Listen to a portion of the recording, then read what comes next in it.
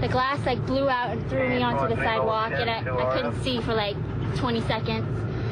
Per le dozzine e dozzine di testimonianze sulle esplosioni riportate prima e durante i crolli alle Torri Gemelle, i debunkers hanno una risposta molto semplice: mettono in dubbio che queste fossero in realtà delle vere esplosioni. È interessante notare che tutti i testimoni che parlano di esplosioni le hanno sentite, nessuno le ha mai viste.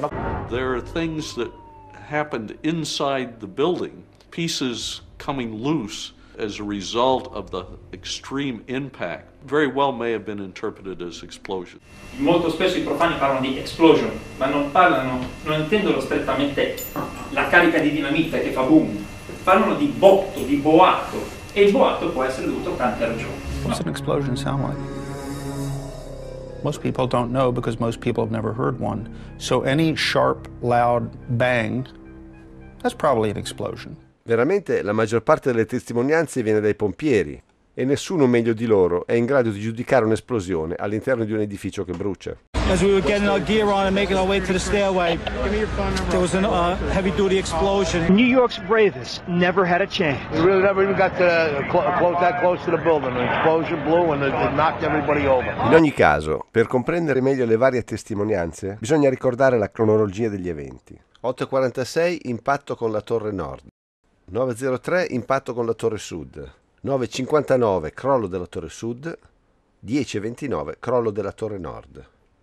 Quando i testimoni parlano di prima esplosione, di solito si riferiscono all'impatto degli aerei, mentre chiamano secondarie tutte quelle avvenute in momenti diversi dagli impatti degli aerei o dai crolli delle torri. We got that first secondary explosion really got us spooked because we were in the building. Then there's those secondary explosions and then the subsequent collapses. We've heard reports of secondary explosions after the aircraft impacted. Tra le esplosioni secondarie ce ne fu una, secondo alcuni testimoni, che avvenne nei seminterrati della Torre 1 poco prima che venisse colpita dal primo aereo. At 8:30 he says he was headed to level B4 in Tower 1, 4 stories below ground. I go downstairs, the foreman tells me to go to remove the containers. As I'm walking by the main freight car of the building, in the corridor, that's when I got blown.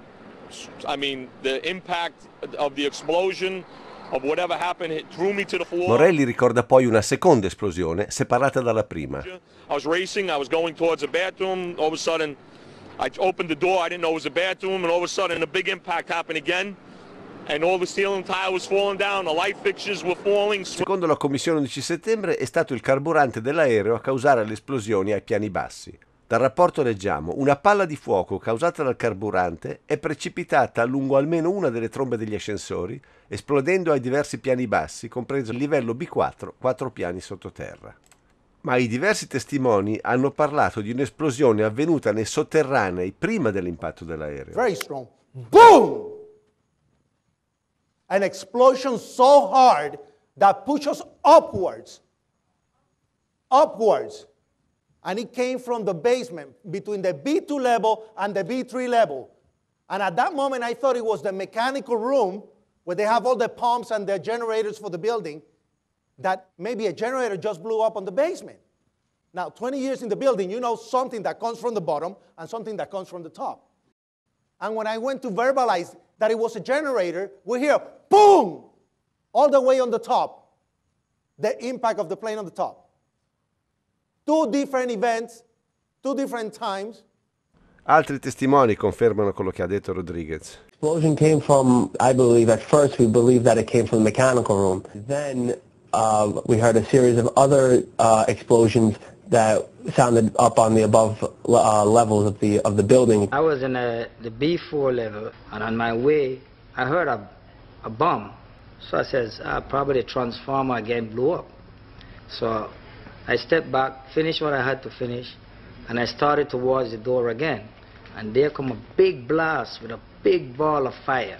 Posti di fronte alla domanda precisa, i responsabili di Popular Mechanics hanno preferito evitare di rispondere e sono ripiegati sulla spiegazione generica del cherosene nelle trombe degli ascensori. What your guys' explanation is for Willie Rodriguez's testimony that he heard, experienced, and his coworkers were actually burned by an explosion in the basement of the North Tower prior to the plane hitting, and this has been verified by at least 20 different eyewitnesses. Jim Meggs of Papa Mechanics.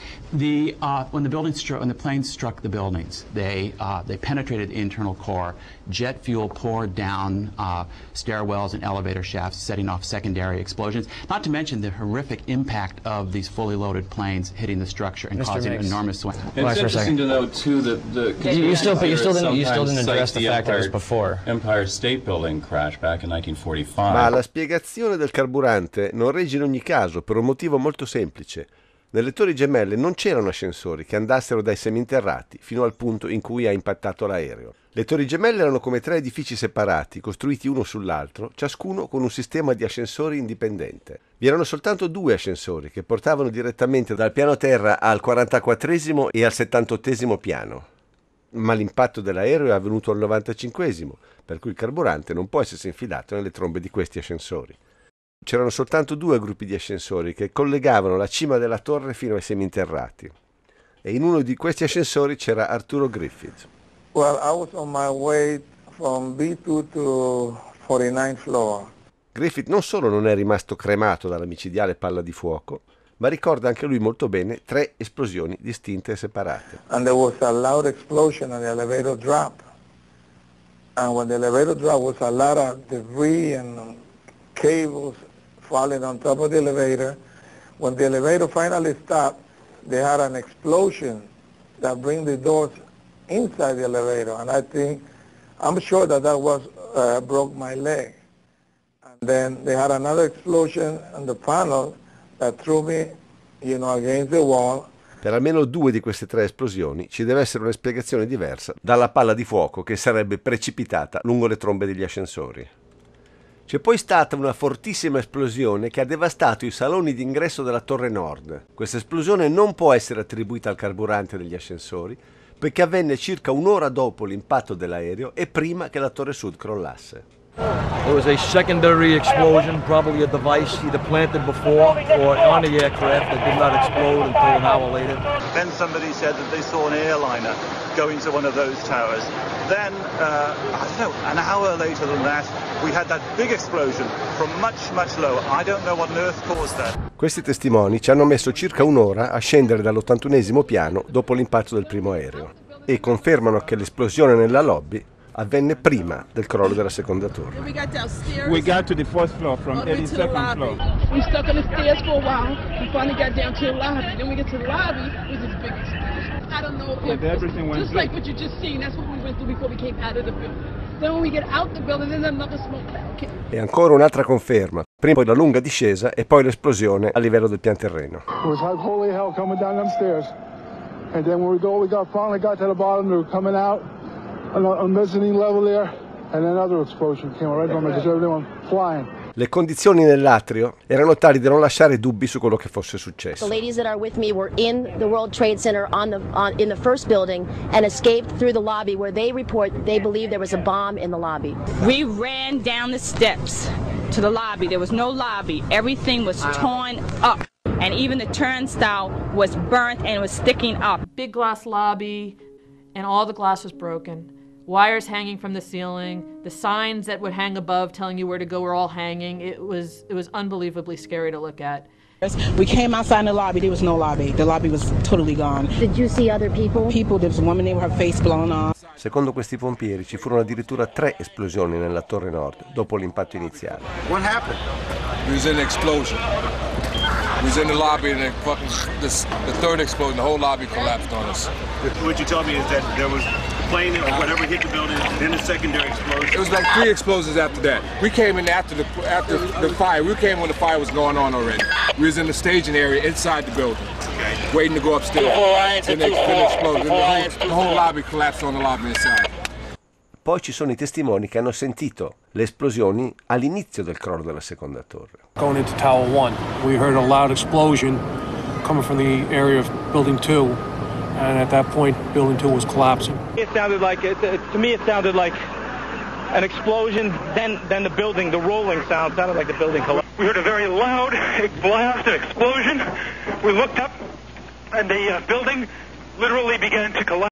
We saw the top begin to blow out in a plume of smoke, and we heard the noise associated with an implosion. I was about 5 blocks away when I heard explosions, 3 thuds, and turned around to see the building we just got out of, antenna tip over and fall in on itself. And then all of a sudden 3 tremendous explosions, and everything started coming down. Poi c'è stata la sequenza di esplosioni durante il crollo che molti hanno descritto come fuochi d'artificio. You heard a big explosion before the building fell? I saw it as it was happening, and it sounded as if you had 100 of those little black cat firecrackers and you lit them all off at once. That's what it sounded like. It sounded like the finale of the 4th of July.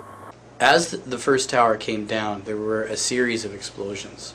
It was like boom, boom. You could hear the echoes of the explosions echoing off the different buildings. The detonations started, and they went boom, boom, boom. They were a little less than a second apart.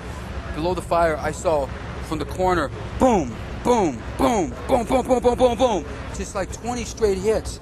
Just detonated. They were planned to take down a building. Boom, boom, boom, boom, boom, boom, boom, boom. All the way down. So it was like boom, boom, boom, boom, boom, boom, boom, boom. Away, boom, boom.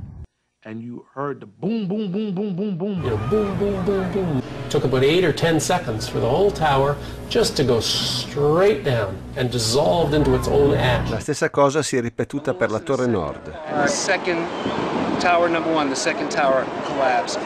It was the exact same series of detonations. And then it started to sound like firecrackers. Crack, crack, crack, crack, crack. And we looked up, and the second tower was coming down. Attivissimo si domanda perché queste esplosioni nelle riprese video dei crolli non si sentano. Le demolizioni fanno rumore, fanno dei botti estremamente precisi, fortissimi come li avete sentiti. Come mai nelle immagini delle Torri Gemelle non ci sono le esplosioni, ma c'è un solo boato continuo? Ma le riprese delle stazioni televisive sono quasi sempre fatte da lontano, con dei potenti teleobiettivi, mentre le riprese fatte dai passanti di solito sono coperte dalle urla e dalle voci di coloro che stanno intorno alla telecamera.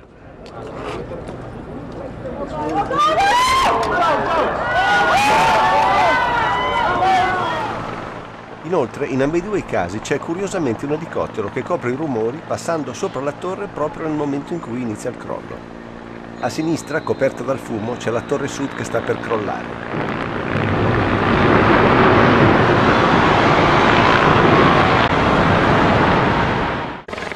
E questa è la torre nord, un attimo prima di crollare. Qui l'elicottero si sente e qui lo si vede passare.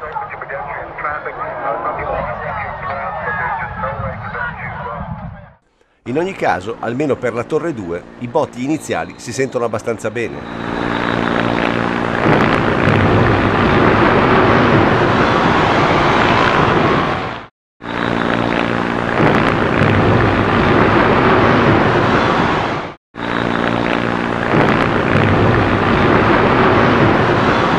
Anche in questa ripresa, l'esplosione iniziale si sente abbastanza bene. This is as close as we can get to the base of the World Trade Center. You can see the firemen assembled here, the police officers, FBI agents, and you can see the 2 towers.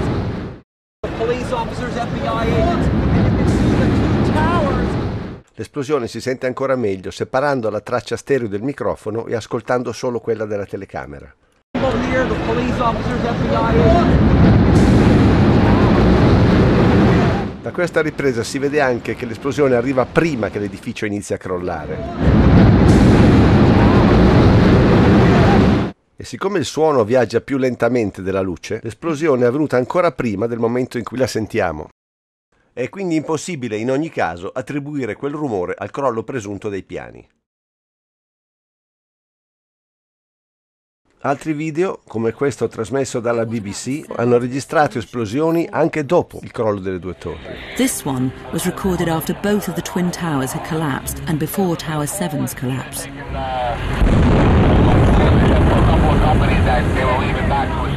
Questa esplosione, che potrebbe anche essere la stessa, proveniva dalla direzione dell'edificio 7 dopo il crollo delle 2 torri. You gotta get back from here. You know that. You gotta get back. All right. I know.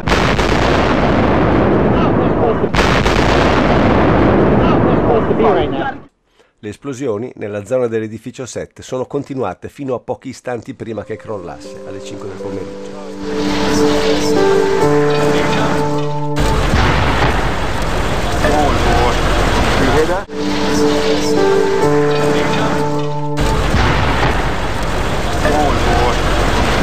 E infine c'è anche qualcuno che le esplosioni le ha viste molto da vicino.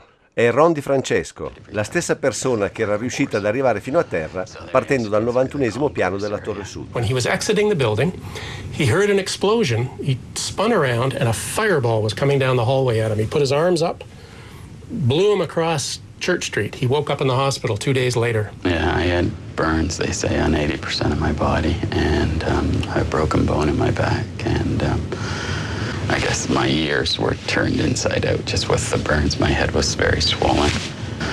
You know, I had my contacts in, so they were melted to my eyes, and my wife... Mettere in dubbio il contenuto di tutte queste testimonianze non significa avere smontato le accuse alla versione ufficiale. Significa semplicemente voler ignorare a tutti i costi delle testimonianze di grande importanza che descrivono una storia ben diversa da quella che ci è stata raccontata.